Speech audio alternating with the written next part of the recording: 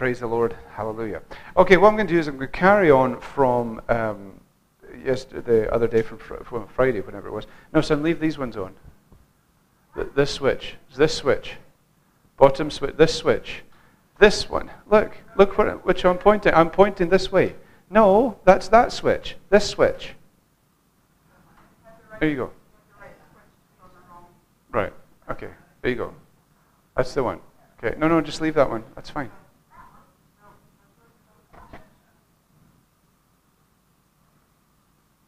No, I said this switch, not these lights. Okay? Listen to instructions. Okay, amen. So we're going to carry on from where we were on Friday night. We were talking about the role of the priests, in the Old Testament. And if you missed that, it's on the website. It should be available for you to grab that. So we talked about the priests and what their role was in the Old Testament. And of course, I'm not going to spend that much time on that because I want to look at the New Testament equivalent of the priests. Remember, one of the things that we've got to understand is that God doesn't abolish anything that He institutes. Right? You know, a lot of people say God has abolished this and He abolished these things and abolished that and abolished this. And no, He replaced things. And replacing means you're taking away the first to establish the second. Abolishing means you're taking away the first and that's it. You don't put anything in its place. Well, that's the one thing that we really have to understand, is the New Testament is not the Old Testament abolished. It's so many things are replaced in that. You know, and I was talking to somebody yesterday. Apparently, the Jehovah's Witnesses were at her door, and we're talking about circumcision in front of her 2 young children, and trying to explain it to her. I'm thinking, whoa, it's not. And apparently, they were going on. I said, basically, circumcision is replaced. I said, with circumcision of the heart. I was telling her these things. So anyway, so the job of the priest was to sing praises to God, and that's the thing that we covered. We covered that on Friday night. It was about praises. We talked about the song, the admonishing and teaching songs, the songs that admonish one another, and teaching and admonishing each other, one another in psalms, hymns, and spiritual songs. So we had teaching songs, we had admonishing songs, songs that build us up, songs that warn us. We had the psalms.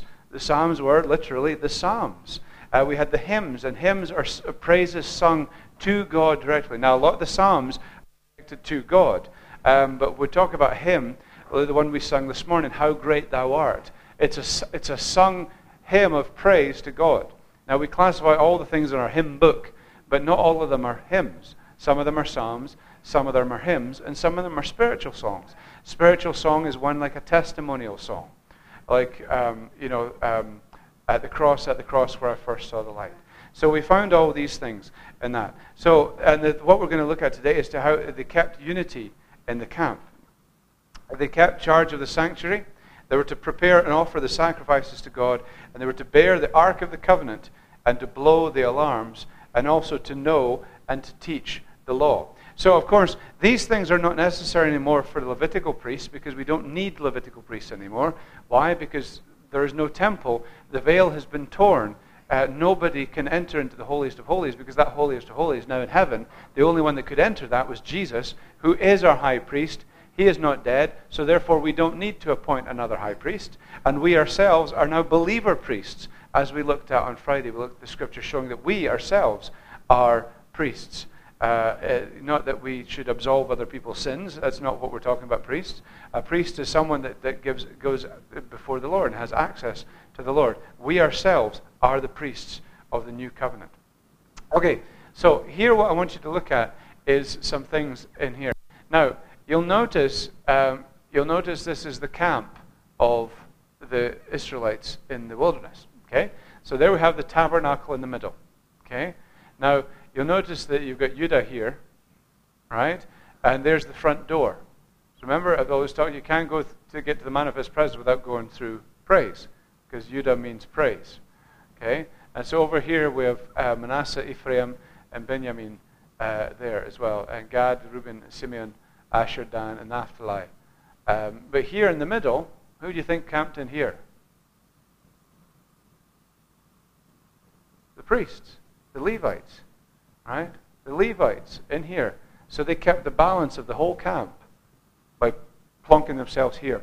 Because wherever they set up the tabernacle,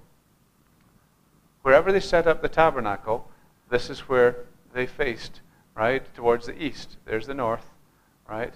Like that. So they camped, and here, this is amazing to me how without a compass, told north, south, east, and west.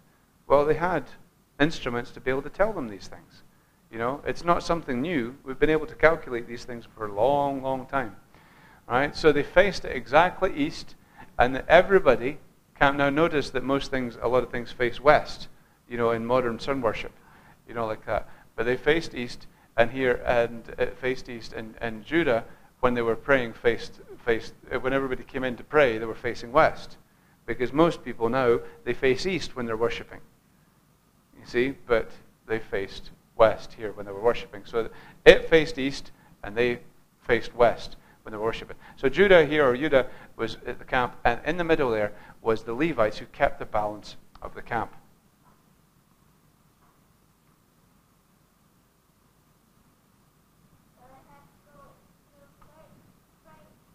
Yes, they had to go through praise.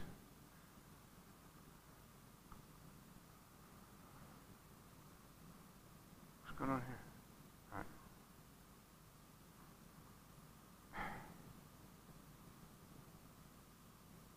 All right.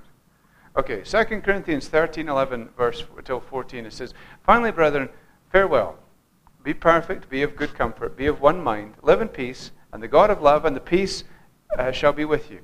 Greet one another with a holy kiss. All the saints salute you. The grace of the Lord Jesus Christ and the love of God and the communion of the Holy Spirit be with you all." Amen. So look, we have this communion of the Holy Spirit. What does the word communion mean? Well, it means to have in common, having in common. So if we're having a communion with each other, we're having something in common, right? So, for example, what does that mean? It means that, for example, Antonio speaks Spanish. So if he finds somebody that speaks Spanish, well, he's able to have something in common with them, that way.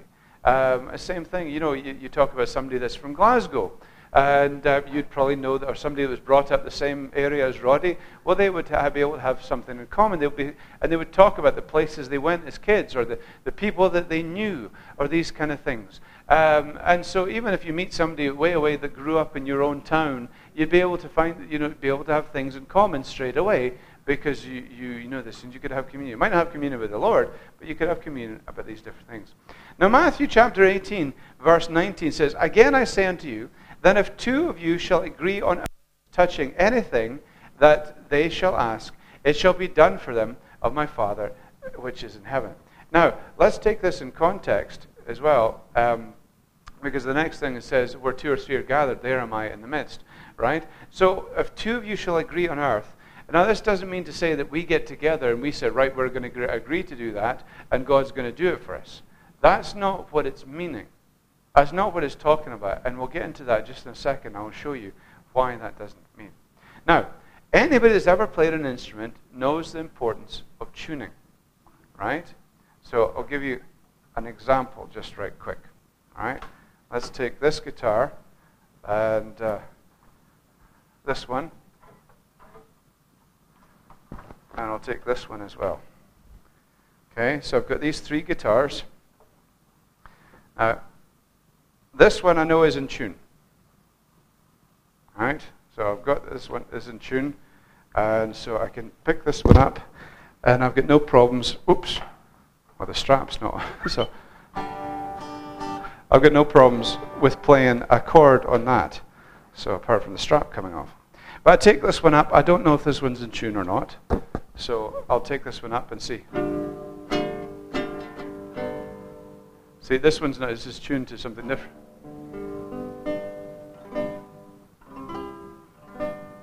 So it's not bad, but not all that great. And then I'll take this one, which I know is not in tune.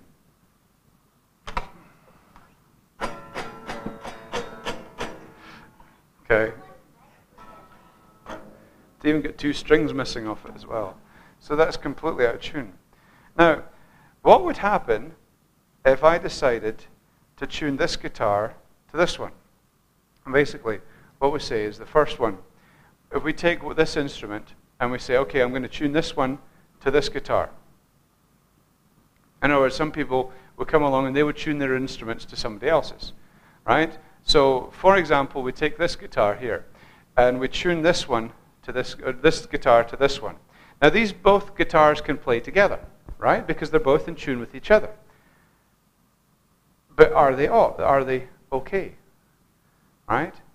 This guitar is actually in tune, so I get two people playing these guitars, and then I bring this one along, which is in perfect tune, but this one doesn't sound right, because these two are in tune with each other, but not in tune with that one. Does that make sense?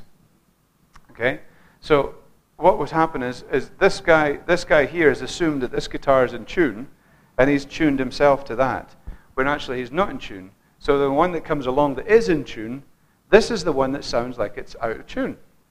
All right? So we've got a choice here. We can either, these two can figure out that they're wrong and tune to the right thing, or what do we do? Remember, the majority is not always right. Right? Using a tuner ensures that each guitar or instrument is in tune. So I used my tuner this morning to tune this guitar. Now, if this guitar is tuned with my tuner, and this guitar is tuned with my tuner, now these guitars have never played together, but three of us could get together and we could all play. Would it be in harmony? Of course it would be, because we use the same tuner. We use the same tuner. So as long as each instrument has been tuned using the same tuner, they will be able to play with each other in perfect harmony. So if I use my tuner, I can take my guitar and play along with Naomi's piano. If Bobby's fiddle is tuned using my tuner, she can come in and play as well. I don't know about tuning the drum kit. The mandolin, if it's tuned with that tuner, it can come along and play. Anything tuned with that tuner can come along and join in the band because it's tuned with that tuner. You see? So any instrument that comes along and is not in tune will evidently realize that they're not out. So we have to be in tune with the same tuner. Okay? Us believers have the same type of thing. You see, what are you talking about? Well, suppose one person has a belief, right? He tells the second who accepts it, assuming the first guy is in tune. So, right, Antonio comes along, and he's got this idea. And he tells it to Brother Roddy. And Brother Roddy assumes that Antonio's studied it out, and he knows what he's talking about. So Brother Roddy accepts what Antonio says, and they both go along together. And then they come along to me, and I say, what are you talking about? That's absolute nonsense, right? It's me that looks like I'm the one that's thought to be wrong, because both you agree, but I don't. Just because we're in the majority doesn't mean what's right, right? So what do we get then? Who is the tuner? Who do you think is the tuner? The Holy Spirit, exactly. Holy Spirit, of course. If I am in tune with the Spirit, and you are in tune with the Spirit, then we will always be able to agree on the things of God. You see? Now, with Antonio's belief, if he went to the Holy Spirit and he'd got it from the Holy Spirit, right? And then you had went and you were in tune with the Holy Spirit, and he came to you and told you these things, you could ask the Holy Spirit, and the Holy Spirit would say yea or nay. All right? But if he wasn't in tune with the Holy Spirit and you were, he would come along and you'd say, wait a minute, that's not quite right. There's something wrong here, because we're not in tune with the same Spirit. You see how that works? Does that mean we'll always agree? It should. It should, because if we were in tune with the same Spirit, it should always matter. It should always mean that. But no doubt there will be maybe things that we differ on. And therefore, one of us, or both of us, is not perfect tune with the Spirit. If I disagree with another preacher, either I'm not in tune with the Spirit, he's not in tune with the Spirit, or both of us are out of tune with the Spirit. There is no reason why any two people cannot agree doctrinally. The Bible says in 2 Peter, and this is the biblical proof of this, knowing this first, that no prophecy of the Scripture is of any private interpretation. For the prophecy came not in old time by the will of man, but holy men of God spake as they were moved by the Holy Ghost. Let me ask you something. Did all the men who wrote down the Bible, were they all in unity with the Spirit? All in tune with the Spirit? Yes. So not one part of the Scriptures disagrees with another. Not one part of the Scriptures counteracts that. Yet all these men were separated over several hundred years, 1,000 years. But yet, they were all able to maintain unity. So why can two preachers not do that anymore?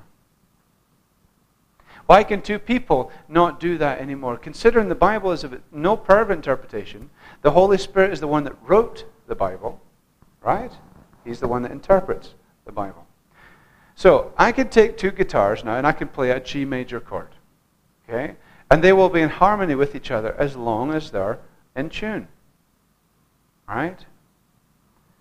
As we move up the neck, well, there might be places where the notes slightly differ. So let me play, okay, there's it on the open, and then I'll play the 12th fret. See, it's the same note an octave up, right? So that's that. Now I'll take this guitar.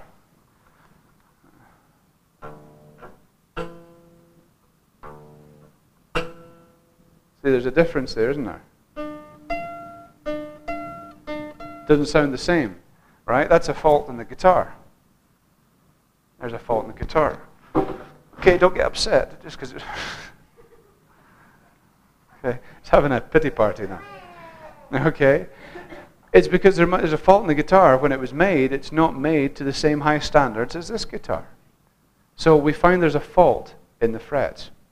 Sometimes a maker might be slightly off in their calculations in the fret placement, and thus the note is not exactly perfect. So this is something we've got to see. There's a fault with the guitar. However, it's going to take major work to fix that problem. Now, sometimes in our doctrinal disagreements, it's going to take major work to bring us to the realization that we may be wrong and we may have to fix that problem. It's going to take some major work a lot of times. Or perhaps it's the guitarist that doesn't have his fingers in the right places, and thus the problem lies with the guitarist and not the guitar. Well, this means that we have to realize that God's Word is perfect. And the problem is not with God's Word unless God's Word has been tampered with. If God's Word has been tampered with, then the problem was with that. Why do we not agree? Because I might be using a King James Bible and this guy's using an NIV Bible. And these two don't agree together. Playing the same notes in the KJV as the NIV, you're going to get different notes. Because why? There's notes missing from the NIV. There's a lot of notes missing from the NIV. But God's Word is perfect, it has no flaws. So if we have a disagreement, if we both use the same Bible, the King James Bible, if we have a disagreement, it's never the Word that's the problem. The problem is always going to be us. Right? Perhaps we've misunderstood the Word, or perhaps we've been taught wrong without truly studying for ourselves. And this is the main problem, that people just accept a doctrine because their pastor taught it, or their dad taught it, or great-granddaddy taught it. And so it's just been accepted as such because we assume that while he's the preacher, he's studied it out, he ought to know. But the problem is that preacher assumed that the man that he taught it studied it out. And the man that taught him had learned it from somebody else who he assumed had taught it as well. Or perhaps there's a flaw in another doctrine, which makes it hard to accept this one. For example, if we're wrong in church doctrine, it's going to be hard for us to figure out the doctrine of the bride, of outer darkness, of the kingdoms, these kind of things. It's going to be very difficult to get that into line. The point is that if we're in communion with the Holy Spirit, then we will always be in agreement with others who are in the same communion. Does that make sense? If you're in the communion with the Spirit, you're in communion with the Spirit, and I'm in communion with the Spirit, we can all agree together because we're tuned by the same tuner. In the Bible, it tells us, the apostles, it says, these all continued with one accord in prayer and supplication, and with the women, and Mary, the mother of Jesus, and his brethren. Philippians 2, verse 1 to 2 says, if there be therefore any consolation in Christ, if any comfort of love, and if any fellowship of the Spirit, if any bowels and mercies, fulfill ye my joy, that ye be like-minded, having the same love, being of one accord of one mind. Right? One accord of one mind. And fellowship of the Spirit he talks about. Acts 5:12 says, and by the hands of the apostles were many signs and wonders wrought among the people, and they were all with one accord in Solomon's porch. Okay? Now, I want you to notice this. Acts 2:42, it says, and they continued steadfastly in the apostles' doctrine and fellowship. Okay? So we notice that. and in breaking of bread and in prayers. And breaking of bread is not communion, it's just fellowshipping, going from house to house, having a cup of tea as we would. And fear come upon every soul, and many wonders and signs were done by the apostles. And all that believed were together, and had all things common, and sold their possessions of good, and parted them to every man as he had. And they continuing daily with one accord in the temple, and breaking bread from house to house, did eat their meat with gladness and singleness of heart. Right? Notice these things. They continued steadfastly. They had fellowship. They had all things common. And they continued daily with one accord in the temple. And what did God do because of these things? The Lord added to the church daily such as should be saved.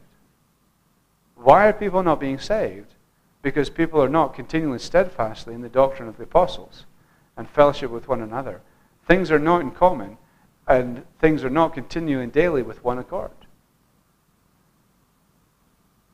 But that's why God cannot add to the church daily as should be saved, because people are not with one accord. How do we keep in tune? The Bible says in Psalm 133 verse 1, "Behold, how good and how pleasant it is for the brethren to dwell together in unity." Ephesians 4:3 says, "Endeavoring to keep the unity of the Spirit in the bond of peace." The Bible says in Amos 3:3, "Can two walk together except they be agreed?" You cannot walk with someone unless you're in agreement with that person. Now, how does that fit in a spiritual context? Look at this. 1 John 1, verse 6. It says, "If we say they have fellowship with him and walk in darkness, we lie and do not the truth. But if we walk in the light as he is in the light, we have fellowship one with another, and in the blood of Jesus Christ, his Son, cleanseth us from all sin." Look, two cannot walk together except to be agreed. We've established that. We cannot walk with God if we're not walking in the light. God is in the light. It's up to us. God does not walk in darkness. God walks in light. It is us that walks in darkness. We have the choice to walk in darkness or walk in the light. You say, "Well, I'm saved. I'm walking in the light." No, just because you're saved doesn't mean to say you're walking in the light. There's a condition. If we say that we have fellowship with him and walk in darkness, we lie and do not the truth. But if we walk in the light as he is in the light, we have fellowship one with another. The blood of Jesus Christ, his Son, cleanseth us from all sin. In other words, we can have a choice to walk in the light. We can walk with God, but to walk with God, we have to be in agreement with God. Now, if you, Brother Roddy, walk with God, and you, Mrs. Strachan, walk with God, and each one of us walks with God, we will then have fellowship with each other. But if one of us is not walking with God, the fellowship is not going to be good. We all have friends that we were the best of friends at one point, but now the fellowship, the friendship is not as strong as it used to be. Why is that? Because one may be walking more for the Lord than the other. So one's walking in the light, the other one's walking not so close to the light, and so the fellowship is not there. I've got friends like that, a couple of my best mates. I never hear from anymore. Why? Because they're not walking in the light. They're not walking in the light. If we want to walk in the light, if we want to have fellowship one with another, we need to walk in the same light. We need to be tuned to the same Spirit. Now this goes for brothers and sisters as well. If they're both tuned to the same Spirit, they're not going to fight with each other. They're not going to have problems with each other. Why? Because they'll be tuned to the same Spirit. But when there is problems, it's because they're not tuned to the same Spirit. Husbands and wives, the same thing. If they're both tuned to the same Spirit, there's not going to be problems. There's not going to be issues between them. Because why? They're both walking in the light and tuned by the same Spirit. Same with fathers and sons, mothers and daughters. If we're all walking in the light and tuned with the same Spirit, there's not going to be any problems. Will there be? No, there won't be. So if there's problems, that means that either one of us is not walking in the light, or both of us are not walking in the light, or neither one of us is in tune with the Spirit. Can two walk together except to be agreed? The answer is a resounding no. But if both are tuned by the same Spirit, they can keep unity. Now, it is our job as Christians to walk with God and let the Spirit be your tuning fork. So when others do the same, you will automatically be able to walk in agreement. It is our job as believer priests to keep the unity of the church. Why? To be in one accord. To be in one accord. Now, we are a little church. You know, they're the little church. But we desperately need to be in one accord so the Lord can add to this church daily such as should be saved. And that does mean that we put away the things of our old life. We put away the things that are gods to us. And we serve the Lord with all gladness of heart. You say, well, that's easy for you to say. You're the pastor. It's easy for anybody to say, but it's not easy to do. But there has to come a point where we're going to decide, as for me and my house, we're going to serve the Lord. So, what you need to do is you need to walk with God. You need to let the Spirit be your tuning fork and ask the Holy Spirit to tune you. Literally, get on your knees, ask the Holy Spirit, say, Holy Spirit, tune me to you. And if He will tune you, and then do what He says. If He tells you to get rid of something, get rid of it. If He tells you to do something, you do it. And you let Him be your tuning fork. And as you go, the more you become in tune with the Holy Spirit, the more you're going to be in tune with other believers who do the same. Why can we have instant fellowship with some people? Because they're tuned to the same Spirit. They're tuned. Now, there may be a few notes that are off, but on the main things, they're tuned just right. So, that's the second job of the priests, is to keep unity in the camp. And our job as believer priests is to keep unity in the camp, to keep unity in the church, to be in one accord, continuing steadfastly in the doctrine of the New Testament, and making sure that we are all tuned by the same Spirit. Amen? Any questions?